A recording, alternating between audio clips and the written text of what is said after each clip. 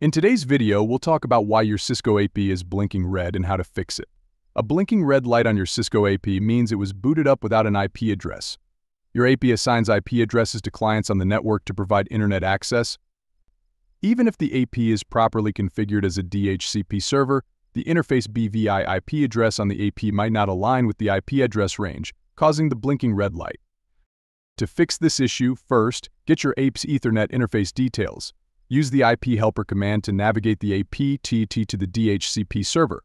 Ensure that the router's IP address is the same as the AP's. Another possibility is an issue with your AP's Ethernet link, which can also cause the red blinking light. Here's what you can do: check the Ethernet port on the AP for any damage or malfunction. Connect the device to a different port on the patch panel. If this doesn't resolve the issue, replace the Ethernet cable. And that's it. Thanks for watching and see you next time.